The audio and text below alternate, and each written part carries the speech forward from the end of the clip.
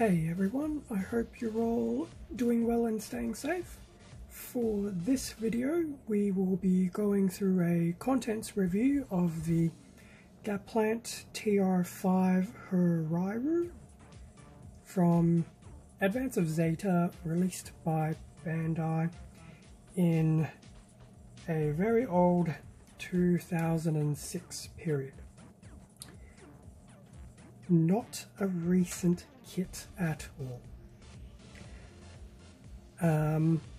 So this is actually all part of something I've seen on Instagram recently, and it looks like there's actually a few people participating for this particular, I dare say, community type event for the month of April. So in a similar thought process with my Armored Core April, for this particular theme on the Gundam side of things is Advance of Zeta April. So the intent is to build any kits, most of which are Bandai, but there were still some retail kits from the Advance of Zeta period storyline. I will admit I'm not too familiar with Advance of Zeta, but the general rationale is pick a suit, or two, or three, however many, and build to your heart's content, as long as they fit the theme of Advance of Zeta April.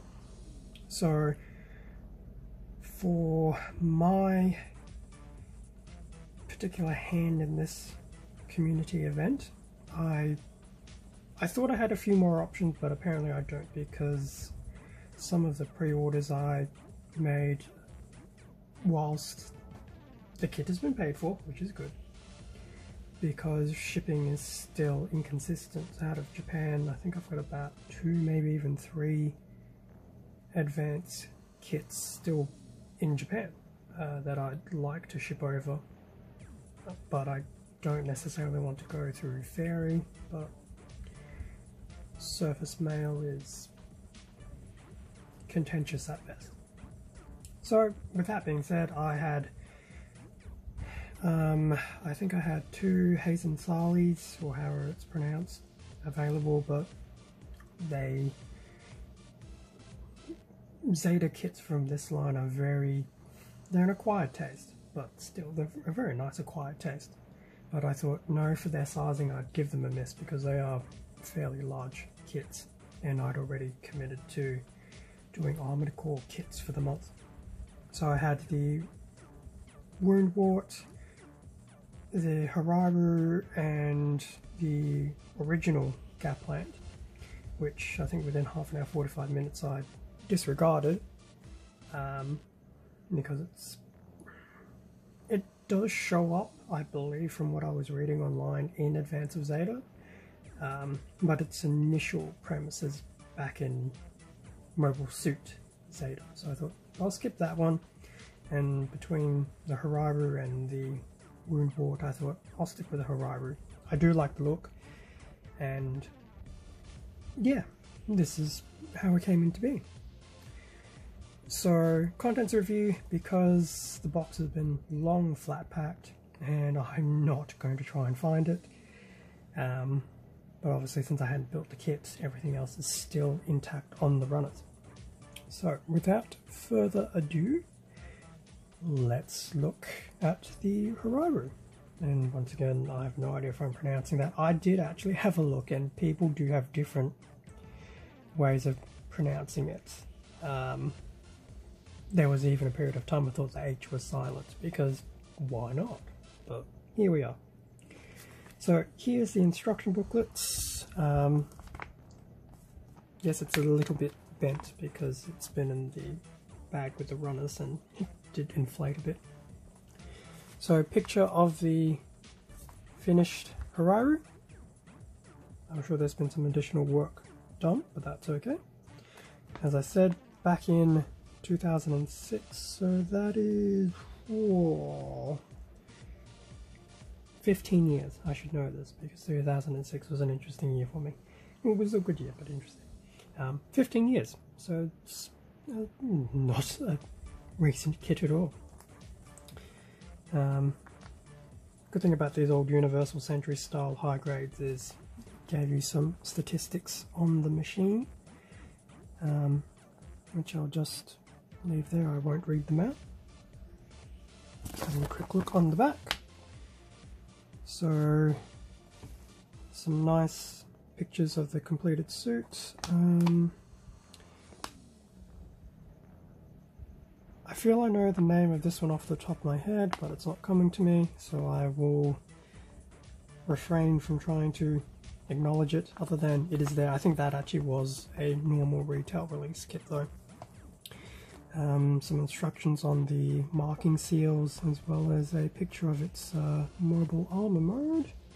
Color guide, fairly standard. Opening up, so don't know how much of this, most of it will be in view. So just a bit more information. Given that this is 15 years old, there is very little English translation, so this will be all in Japanese. I'm going to assume, given that these will most likely be kit numbers, so high grade UC 56, 57 and 69, probably allow you to parts borrow by the looks of things. Does it actually mention which? So this is why I wish I actually had the box, because I always thought that, so obviously the box would tell you what the kit number was, but I thought there was a way to tell in the instructions.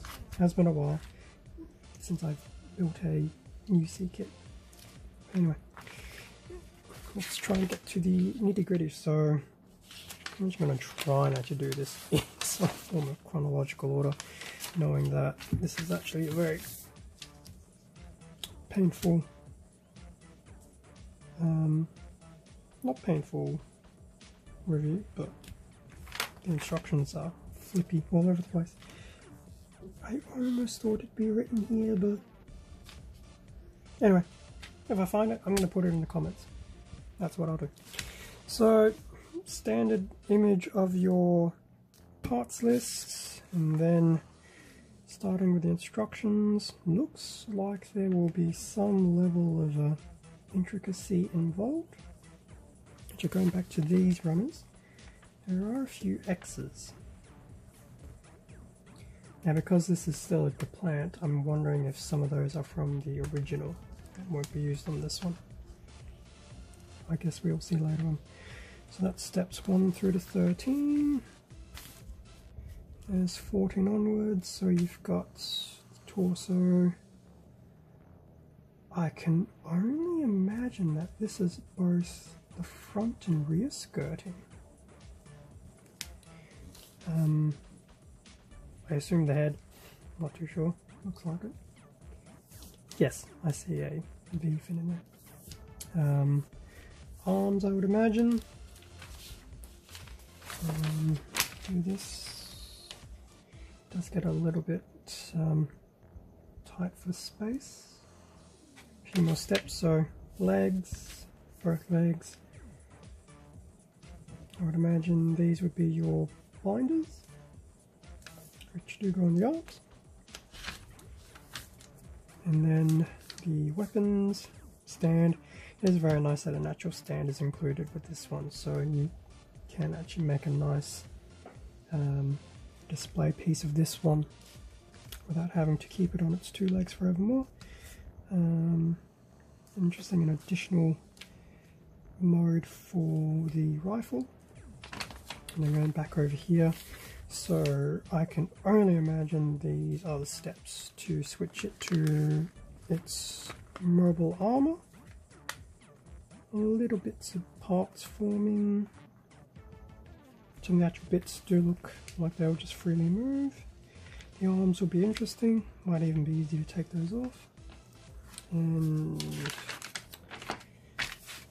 finishing up here, so actually surprisingly it doesn't parts form too much. Parts forms for some of these shoulder bits, but for the most part, it's definitely not the worst parts former I've seen. Okay, that's a look through the instructions. Now the fun bits. So there were two sets of stickers. You've got the normal foil stickers. I'd imagine a lot of that is venting, camera lenses, and probably some color correction. That's actually not too bad. It's a bit of a closer look. And then we have transfers. They do look very nice. I probably will not use them. We'll see how things go. Might even do. So that one's a very nice one though. That's Titan's test team. So those were the stickers. So going through all the runners. Air runner. So predominantly that nice dark blue that we would have all been familiar with the Gundam Mark II. Got some yellows, actually a nice golden yellow to be honest, and white, so just the three colours on this runner.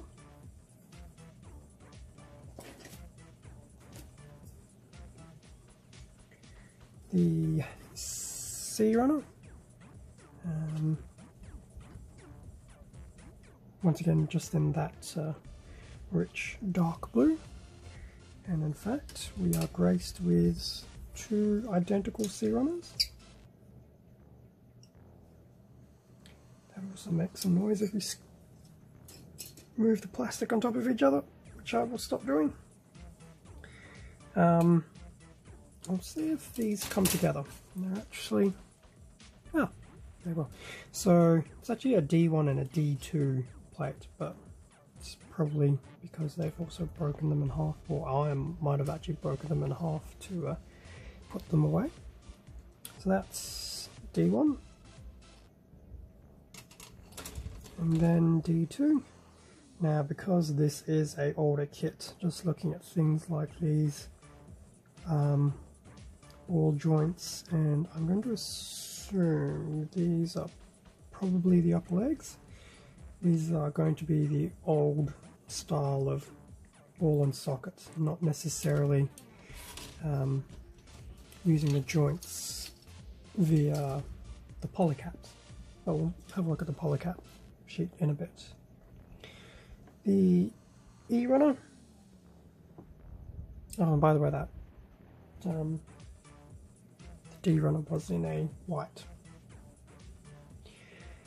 E-runner, so standard grey.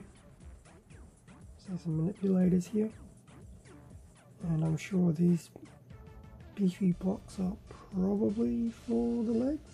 I guess we'll see. So that was E.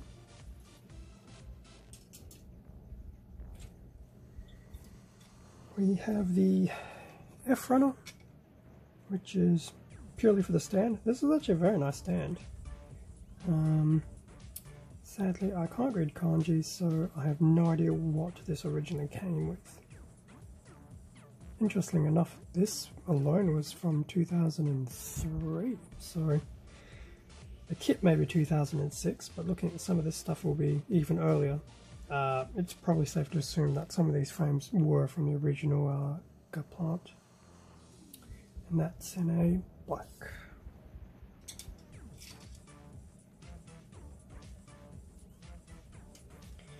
We have a G runner, going back to, oddly enough, a multicolour runner. It's not very usual to see two multicolour runners, but here we are. Once again, I can't tell if this was from the original Gaplant or not, but that's okay. So we've got golden yellow once again. That's I've been calling it white, but it actually might even be a very light grey. More of that dark blue, and up here we have some grey.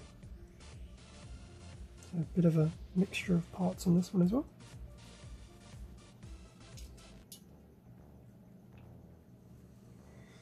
Here we have the H plate, once I put it right side up. So this is all in grey, much like the, is it the E runner, I believe? Can't remember now, even though I just did it about 30 seconds ago.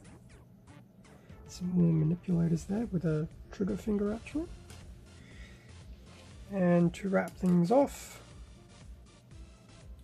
the PC runner. Definitely haven't seen one of these ones in a while. Looking at these parts here, so I would imagine A and B would probably be for legs and shoulders, more to the point. Legs going into the waist and the shoulders going to the main torso. And then your other various polycaps. So that pretty much brings us to the end of that. So, good number of runners involved. Colour separation doesn't seem too bad. I'm sure as I build it I will spot some more areas where there could be the potential for some colour accuracy. Be interesting actually just looking at the front. There's some wiring that I wasn't really paying attention for, but I don't recall seeing that in the golden yellow, but could be there. As I said, I wasn't looking for it, but we'll see how that goes. At least there wasn't any, well, no, there was some yellow stickers on the foil sticker sheet, but I'm hoping they're not for those. Hopefully I can start this soon. Trademark. We'll see how things go. Got a few builds literally in parallel of all various shapes, sizes and everything else. But I did want to get this review out just to kick things off and obviously just make it known that I am happy to participate for this particular event. Thank you very much for watching today's video. Feel free to leave a comment down below and a like if you enjoyed today's content. Subscribe if you wish to follow my channel and stay up to date with upcoming releases. Extra content can also be found on my Instagram account, and a link to that can be found in the description below. Once again, thank you for your support to help grow this channel. Please stay safe and take care, and I will see you in the next video. See ya.